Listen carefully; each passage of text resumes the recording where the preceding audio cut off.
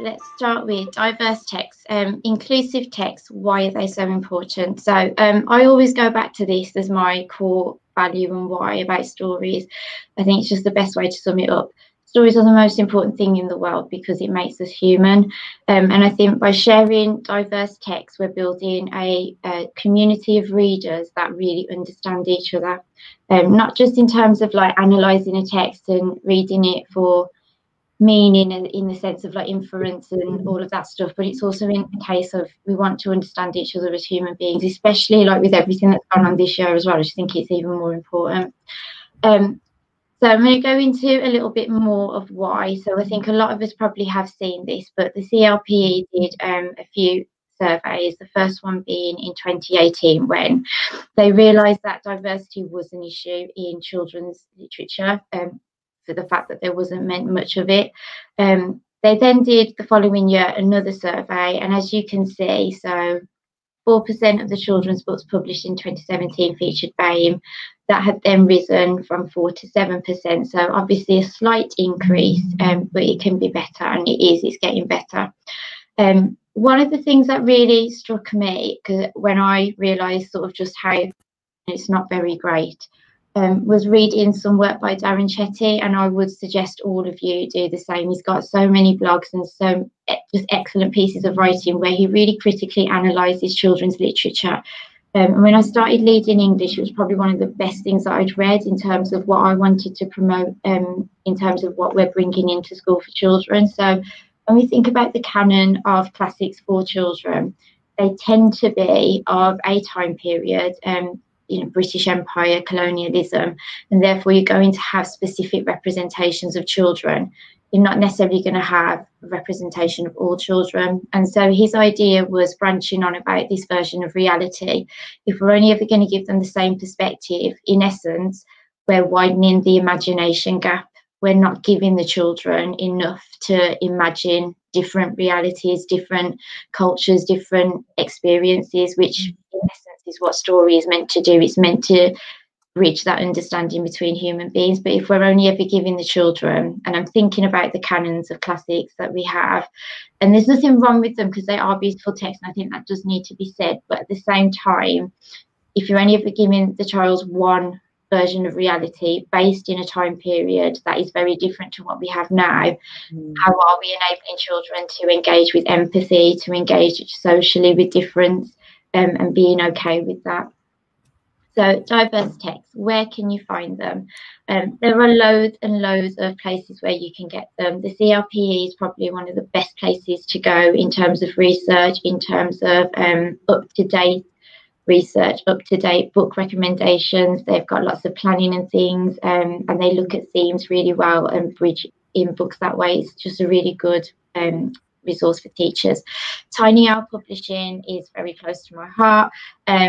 They are probably one of the best independent publishers out there in terms of really emphasising the authenticity behind their books.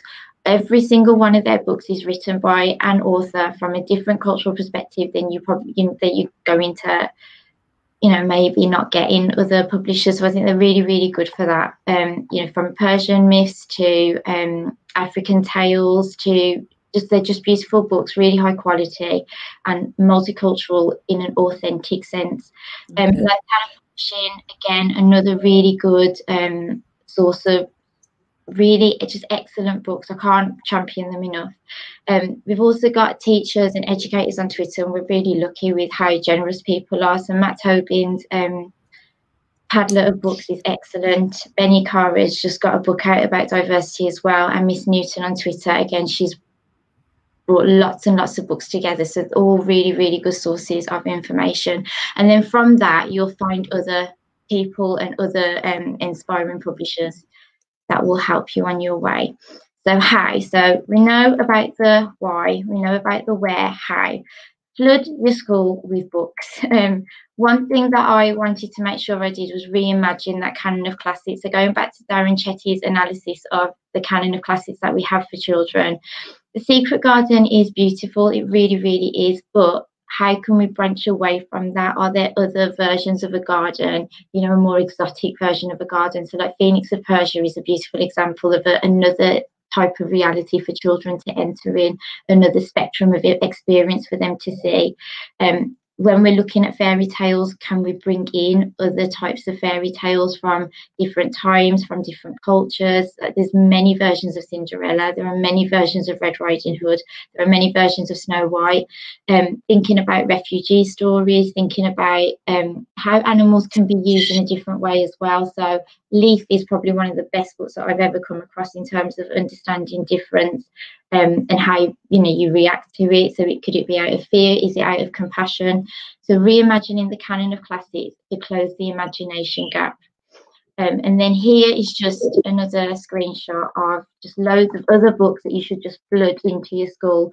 I just want to make a point about the Scholastic Voices series as well. When we're thinking about stories from a historical point of view, again, it tends to be from the winner's point of view, or from from the white British point of view. These Scholastic books here, so the Victorian story is based on, these are more culturally diverse versions of the same historical viewpoint. So we've got Barley Brown, Dunkirk, we've got Black Girl's version of what it was like during Tudor times, Victorian times. So those Scholastic series books are really, really good, and I really would suggest having those in schools as well. But that's it really. Just making sure that, when we're thinking about what we're, enabling our children to understand, we want to make sure that it's bridging